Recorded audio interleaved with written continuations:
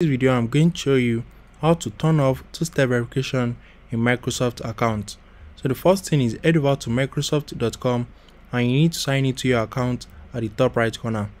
Once you've done that, click on your name and click on my Microsoft account. Once you click on it, it's going to take you to this page. At the left hand side, select security. Under security, click on accounts and click on manage how I sign in. Once you click on it, scroll down and you're going to see two-step verification.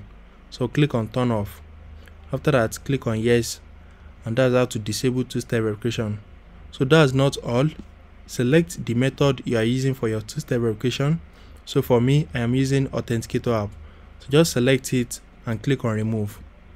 After that, remove it, and now the two-step verification will be disabled completely. If you found this video helpful, smash the like button and subscribe.